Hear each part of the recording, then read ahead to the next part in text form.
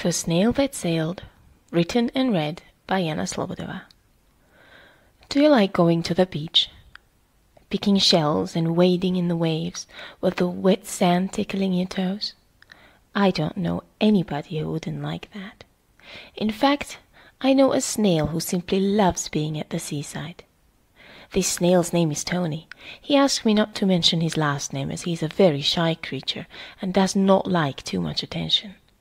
He did agree with me telling you this story, though, and that is exactly what I am going to do. So, as I said, Tony was a little snail who loved the beach. You see, he used to live in this magnificent garden full of juicy fresh kale leaves, plump white cauliflowers, and crispy cabbages. It was a snail's dream come true. Often he wandered over to the other side of the vegetable patch and peeked through a knothole in the old wooden fence, where he could see the white sandy dunes and the azure waves moving in and out in the calm and composed rhythm of the sea. He would sit by the knothole for hours, crunching a curly kale leaf and listening to the secrets that the ocean whispered to the sand with every gentle stroke. And he would be happy, just munching away in the shade. This is heaven, he thought, and he was very happy that he lived in this wonderful garden with his own private splendid view. But as it often happens in life, everything was soon to change in the most uncomfortable way.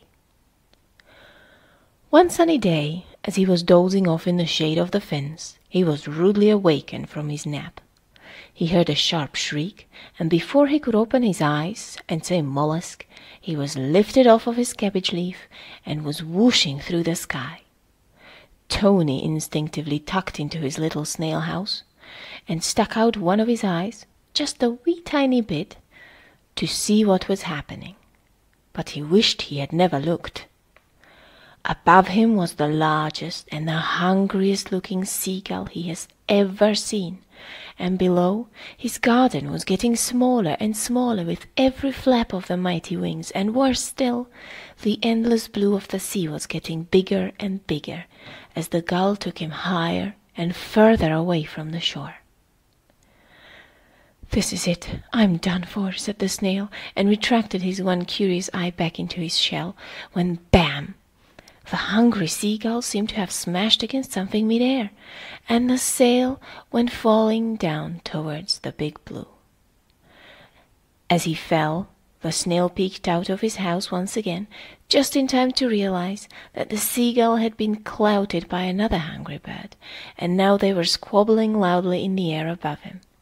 Of course, they were oblivious to the fact that their feast was plummeting down towards an inevitable doom. Or was he? Tucked back in his shell, knowing for sure he would drown, Tony was anticipating the cold splash of water, when instead he landed on something soft and fluffy and, well, unexpectedly dry. He decided to stay hidden for a while, just in case. After a few moments, he heard a small but very polite voice.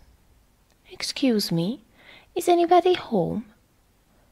Being a snail of good manners, Tony felt that it would have been rude not to answer the door.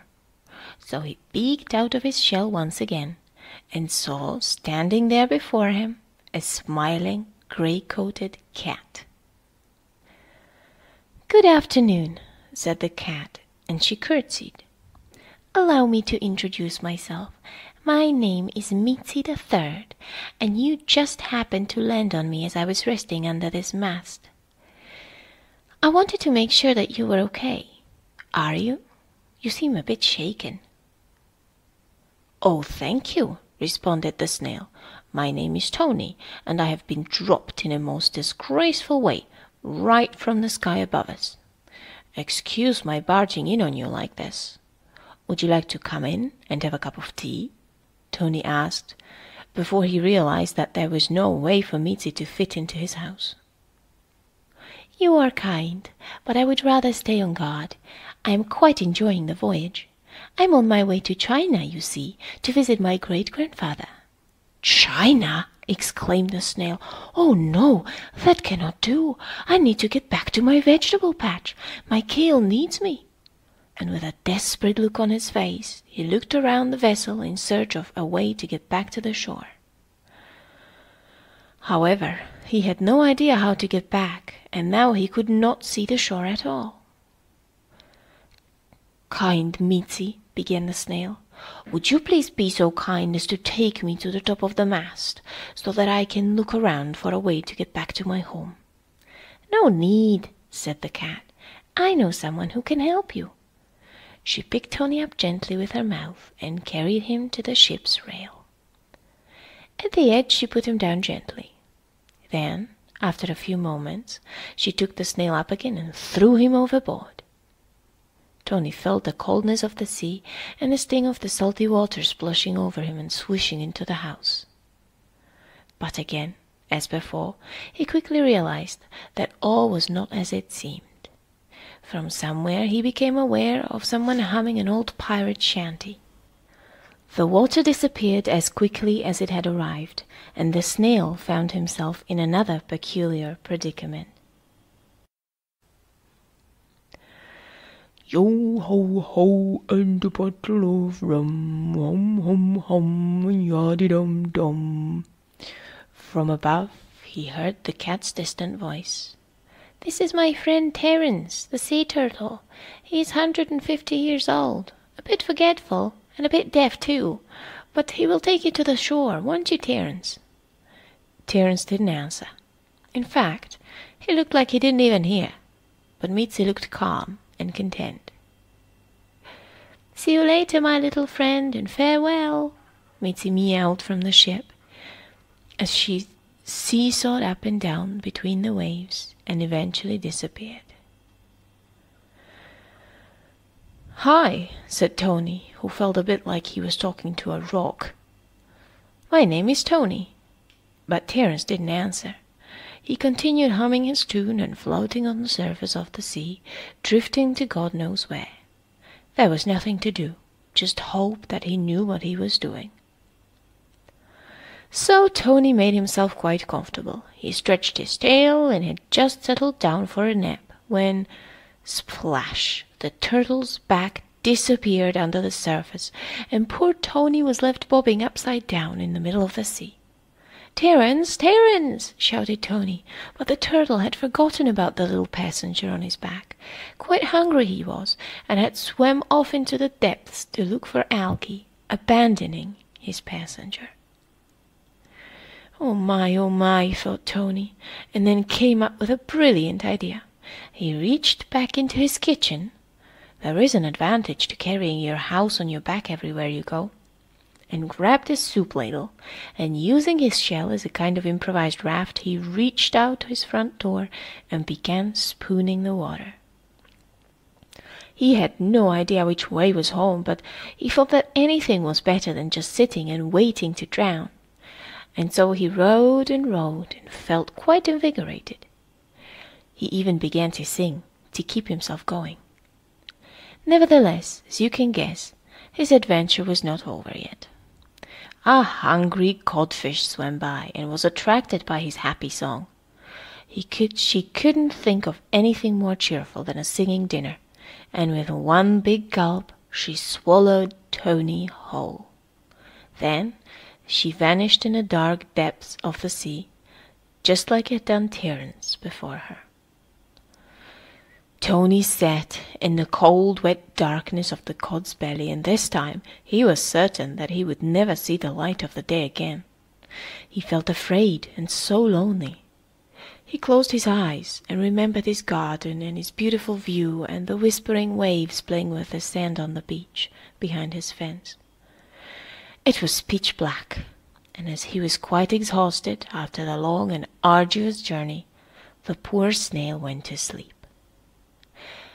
When Tony next opened his eyes, he saw a very bright light. At first he didn't know where he was. Then he remembered all that had happened to him the day before, and he was wondering, what next? The bright light belonged to the sun. Just a few hours ago he was in the belly of the hungry cod, tens of meters below the surface of the sea. what had happened. Then he saw a huge hand picking him up by the shell, and a big friendly voice said, "How did you get in there, little fellow? I have a nice little garden over there behind that fence. I think that I will put you there, if that is all right with you." Tony was speechless. He realized that the soft, warm voice was that of a local fisherman who, among other fish, had caught the cod that ate him. He put Tony in his pocket, lifted up his bucket of fish, and went off home. Finally, the fisherman took Tony back out of his pocket, and Tony couldn't believe his own eyes. There was his old vegetable patch, his cabbages and kale and cauliflowers, and there was his fence with his favorite view. He was back home again. "Here, little fellow, welcome home," the friendly fisherman said. "I'm sure you will like it here." And he placed the little snail on a leaf. "I bet that I will," said Tony to himself, as he immediately picked up a stalk of cauliflower, sat himself down comfortably by the knothole, and looked out towards the sea. Tony thought for a moment about his day. "Bye, matey, have a great reunion with your great-grandfather," said the snail to the wind. "Bye, Terence, thanks for the ride, as short as it was. And as for the cod, well—" He closed his eyes, and once more listened to the secret adventures that the ocean whispered to the sand.